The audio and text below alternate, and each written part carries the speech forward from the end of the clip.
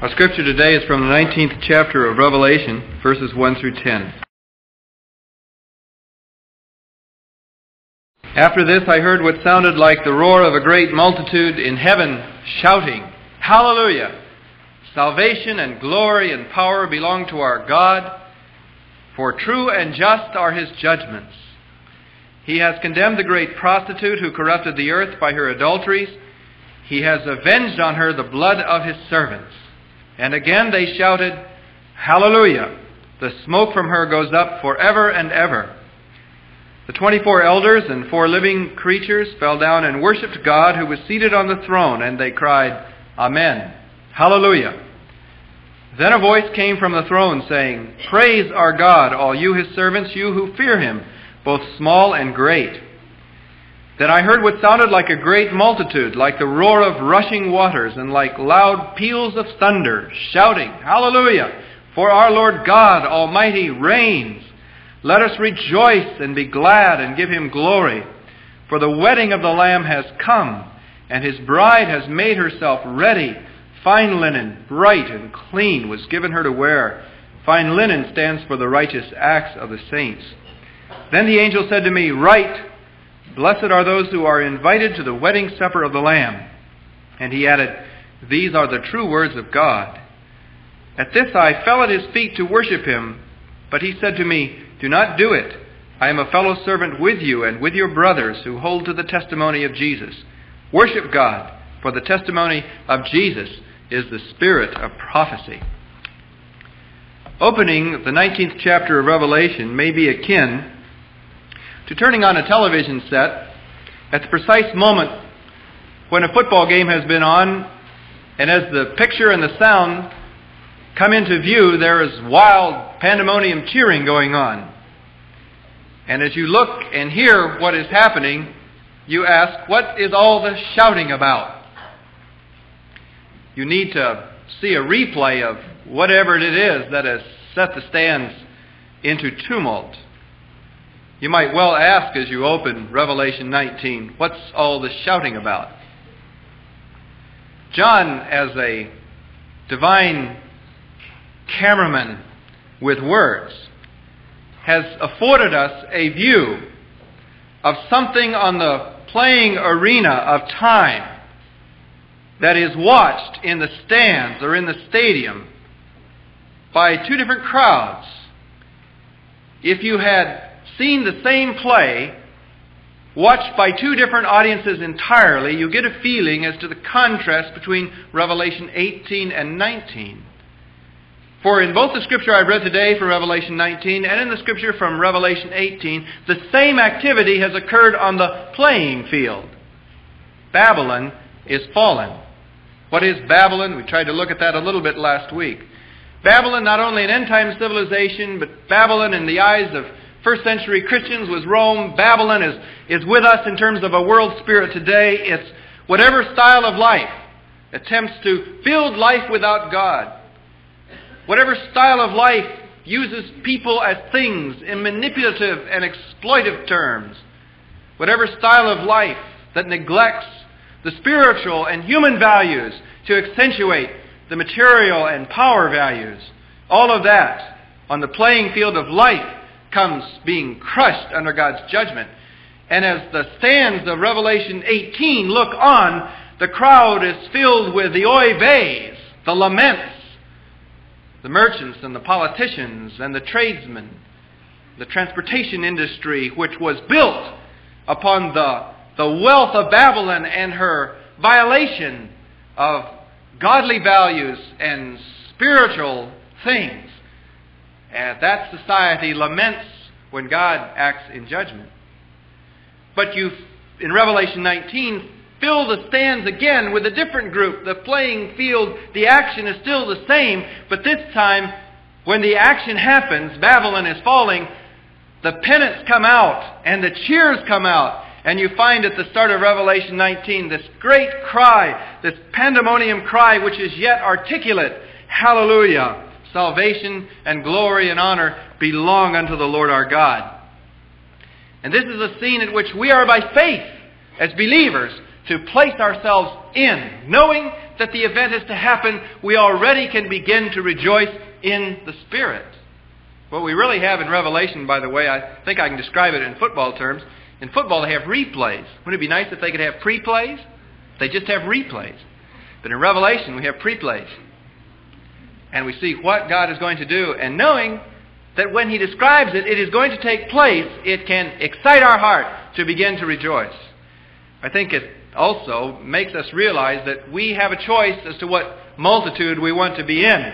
The crowd that laments the fall of the world system, or the crowd that rejoices that God Almighty reigns. Now, Revelation 19, if I were to describe it in terms of my being a part of that ultimate multitude and you being a part of that ultimate multitude, it's like Revelation 19 was given to us so that we have an advanced copy of the program. Knowing in effect what the, quote, cheers are going to be, let's get on with learning them. Let's get on with singing them and saying them as we live now.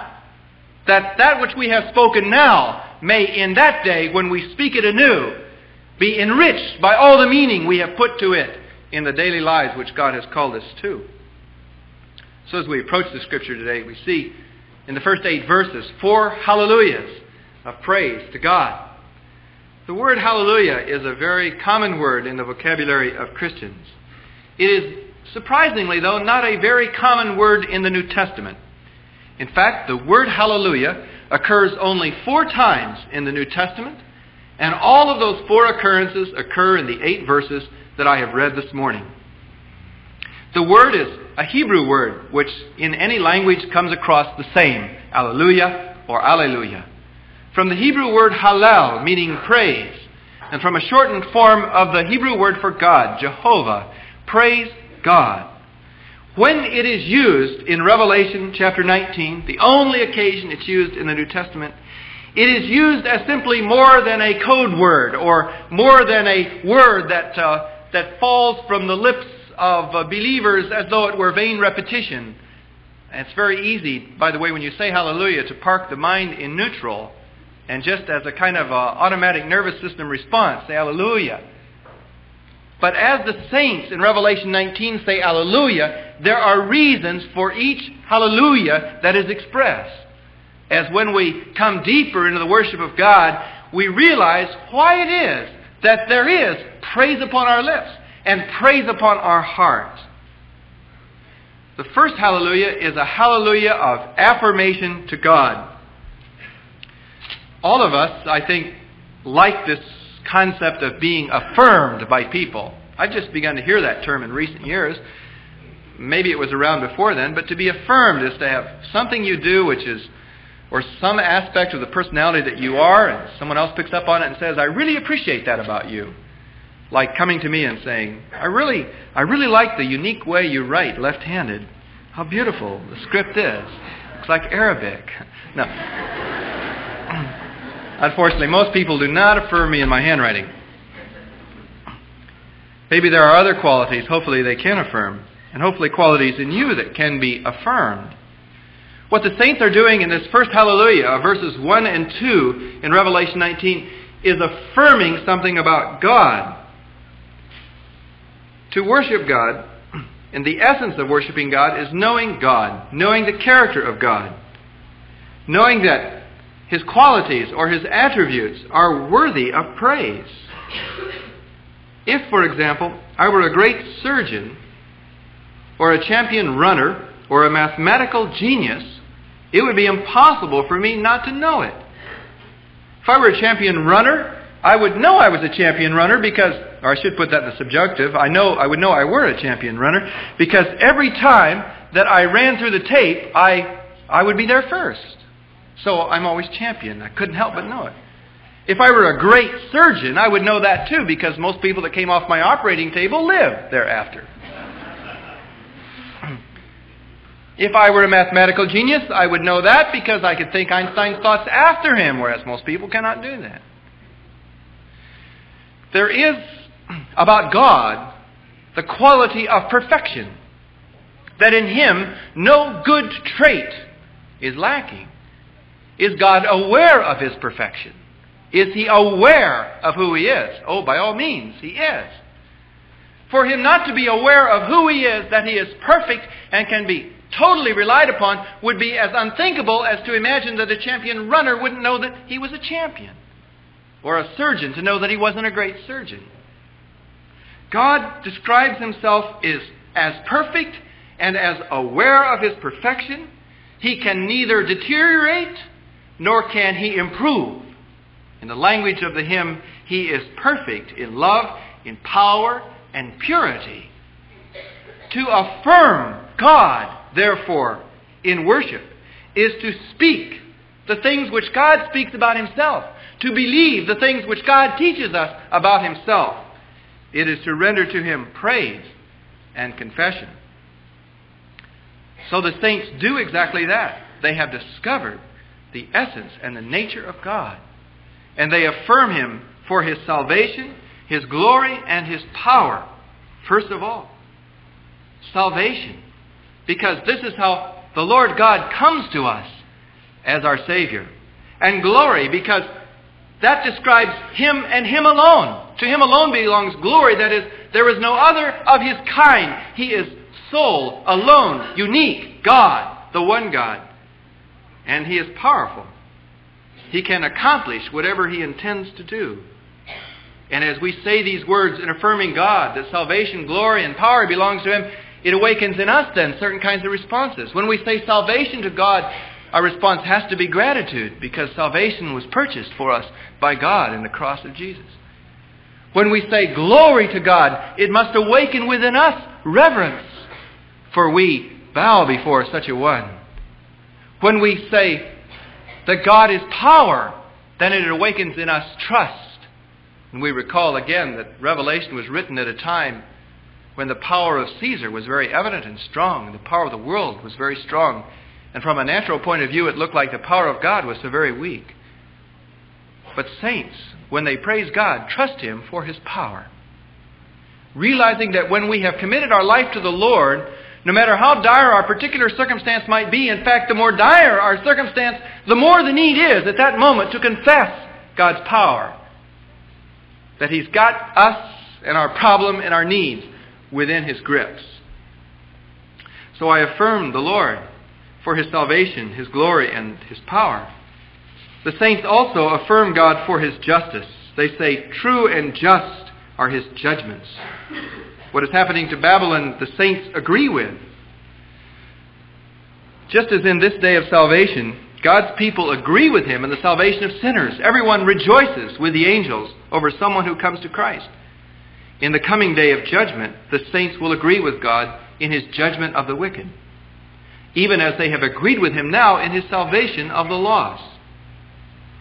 Because then we will have a perfect mind to understand and see God's true and righteous judgment, that it is he alone who can read the inmost intention of the heart. He alone who can judge without prejudice because he is righteous. He alone who has the wisdom to find truth and to apply the power of judgment. He will judge a society or a person who has built their life without him, who has put their trust in material things, or has used evil powers to make an evil existence, or has drunk, as did Babylon, the blood of the saints of God. The saints agree with God in his judgment. True and just are his judgments, and they also affirm God for his faithfulness, that he has avenged on her the blood of his servants. That God indeed has kept his covenant, that he would judge and that he would be faithful to his own people. The story is told of an old Scottish lady who was dying, and as she was dying, she was laying on her bed, glorying in the assurance of her salvation. A young pastor came by to visit her and listened to her as she spoke with confidence of her soon going to meet the Lord. And he began to raise questions in her as to how she could be so sure, he would say to her, that she really was going to be with the Lord. He was just a little bit nervous at her total confidence in salvation. Her reply to his continued questions went something like this: if I were to awake in eternity to find myself among the lost, the Lord would lose more than I would. For all that I would lose would be my immortal soul, but he would have lost his good name. It is because He is faithful that we can rejoice and realize He will keep His good name into the ages. So the first hallelujah of Revelation 19 is a hallelujah of affirmation to God. The second hallelujah is for the visible evidence of God's judgment. The smoke from her goes up forever and ever. It's a way of saying, a poetic way of saying that when God has finally acted in judgment, never will He allow anything like Babylon to rise again. That the saints, the people of God, will be with Him forever, without the need to again wrestle against principalities and powers and spiritual rulers of wickedness in high places. The third hallelujah of Revelation 19 is a hallelujah of agreement. It comes from the 24 elders and the 4 living creatures whom we have first seen in Revelation 4. Some have said the 24 elders represent 12 patriarchs and 12 apostles and therefore represent the worshiping church of all ages. Others have said, no, the 24 elders are high angelic beings who are a council about the throne of God. I indicated that I don't think one's life depends upon the particular interpretation of that. I personally prefer the idea of angels. But they are joined by 4 living creatures who are perhaps representatives of forces in nature, personified in living creatures God has created to be about His throne. The first time they've been introduced in Revelation, they are worshiping God, and this, their last appearance in Revelation, they are worshiping God, and they are agreeing with all that God has done through saying the word Amen. And the saints as well are invited to agree with God for His actions. Praise our God, all you His servants, you who fear Him, both small and great. Are you in agreement with God for His way He's working in your life, the way He's determined to work in the world, and His ultimate working? Can you say with the living ones and the 24 elders, Amen, hallelujah, to God? The fourth hallelujah in this passage is a hallelujah of unrestrained joy. It's as though the choir of heaven, consisting of both men and angels, becomes so vast that every redeemed and every created being of God in the universe picks up the sound in verse 6 and breaks out in song. Hallelujah, for the Lord God, the Almighty, reigns. They're singing a song of unrestrained joy because the Lord God Almighty reigns. 2 things I want to say about that. One is that the Lord God here is called Almighty. It is the particular word that's used for Almighty is a word used only 10 times in the New Testament and 9 times in the book of Revelation out of the 10. And it's a word which denotes a person who has control of all things, the one who has all things in his grasp or grip, the one whose power guides and directs all things, the Lord God Almighty.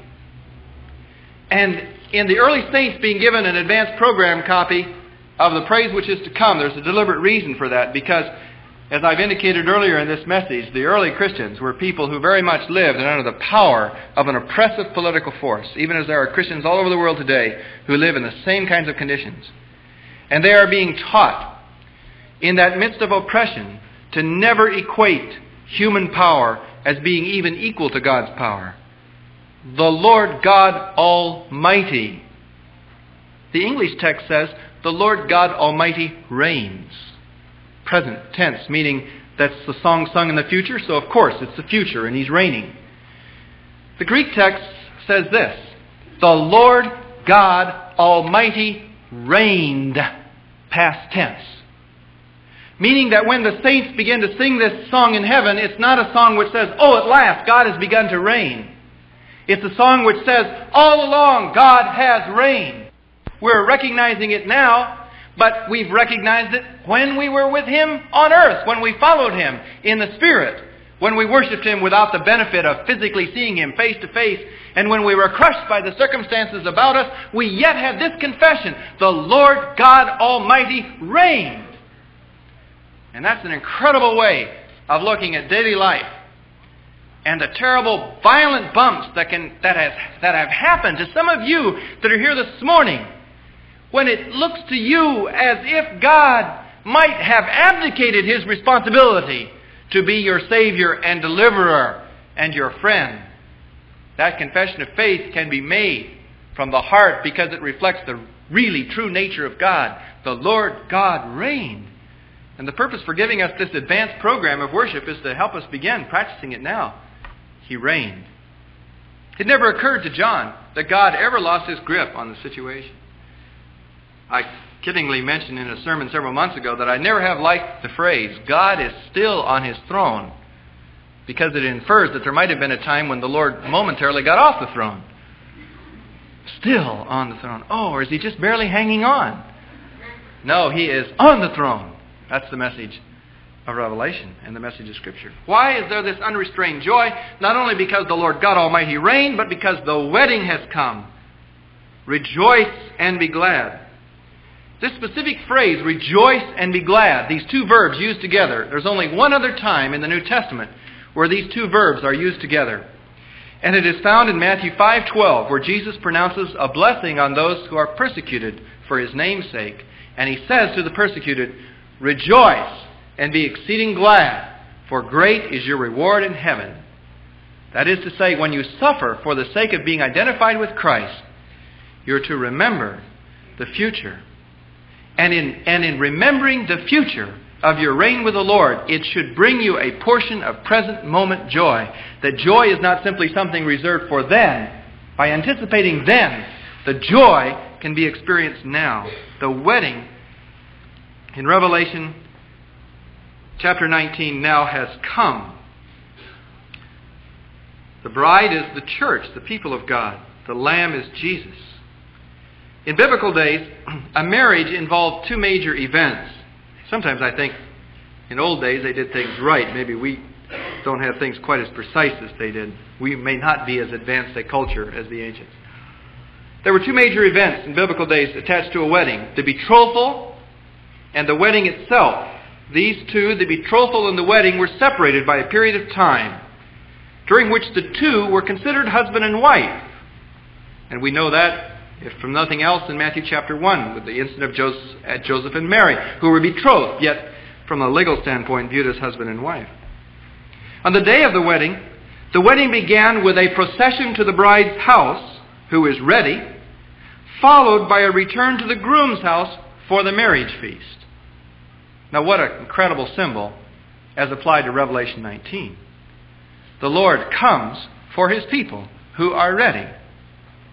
He comes to the bride's house on the day of the wedding to take her.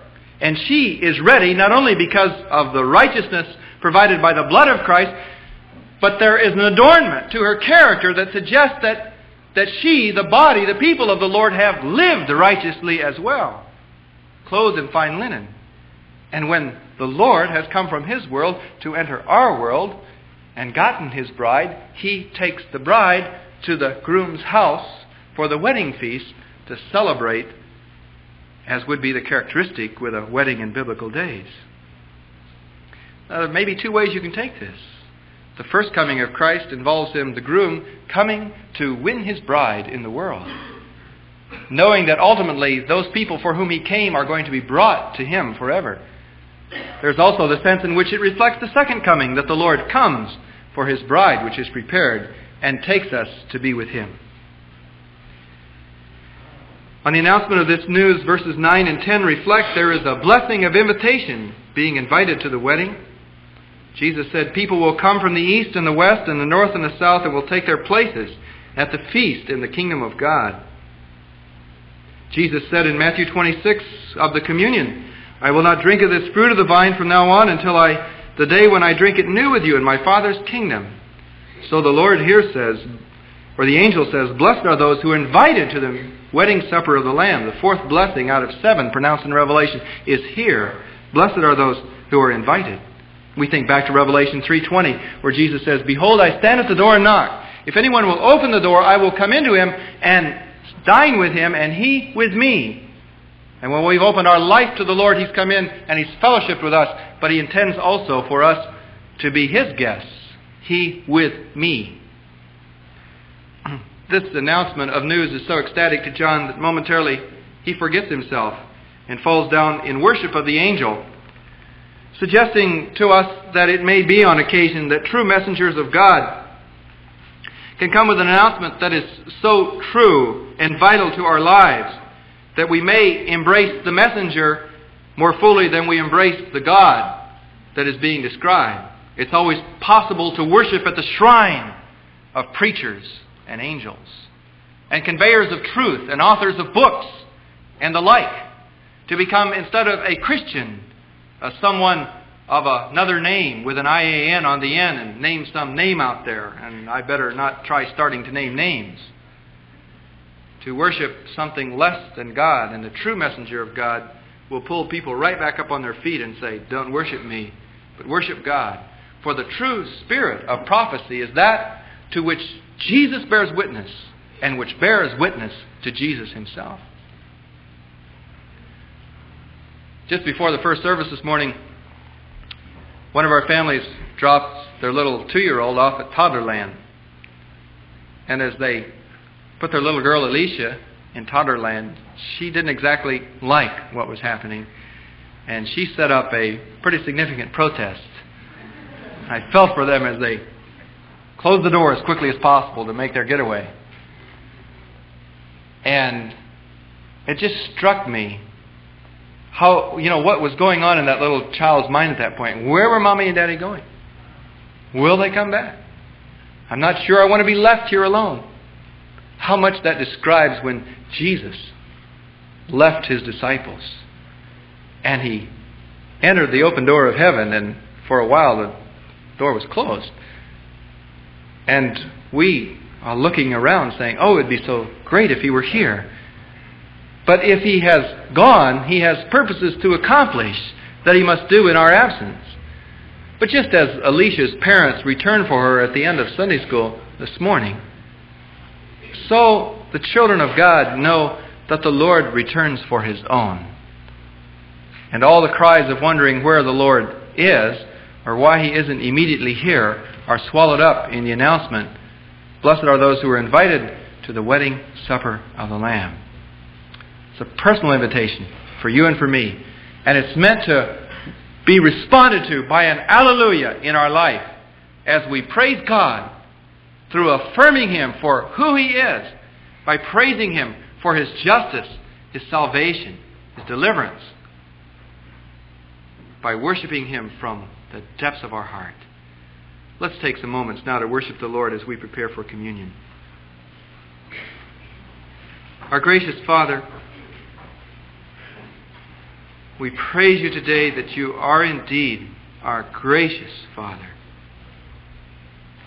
the one who accepts us as we are at the foot of the cross and forgives all of our sins and makes us new.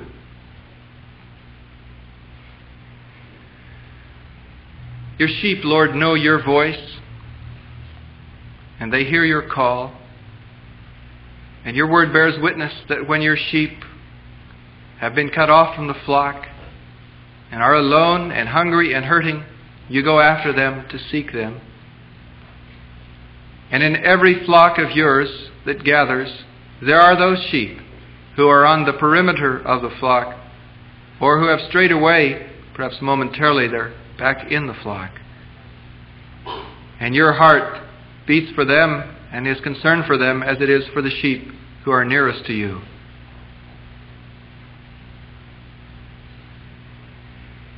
And as pastor, Lord, today I sense some of your concern for that in your flock who are on the edges of the fold, for whom hallelujahs seem to be a very distant thing, for whom the wounds of life seem so very strong, and who have found it very difficult, if not regarded as an impossibility, to praise you in the midst of what is going on in their life and about them. Thank you, Lord, for giving us the scripture which tells us to move the future victory into the now. That you will not let us be at all defeated by what comes against us to pick us off. But in our time when strange and bitter winds blow in our life, we will instead come closer into you and huddle with the flock of God. And we will dare to lift our voice in faith, as did the early Christians in Colosseums and in lions' dens. We will dare to lift our faith and say, the Lord God Almighty reigned.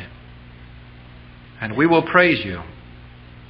Even with Job, we will say, though you slay me, yet will I trust you. We will dare to believe that you are at work, when there are not even any visible evidences around that you are, other than the evidence of your nature and character given to us through Christ Jesus. We will trust you, because it is in your nature to never fail. It is in your nature never to abandon your own or divorce your people. It is in your nature to catch us in your everlasting arms. And we praise you that we have been invited to you and to such a company as this. Let our worship and our time of communion today be one of gratitude and hallelujah through Jesus Christ the Lord. Amen.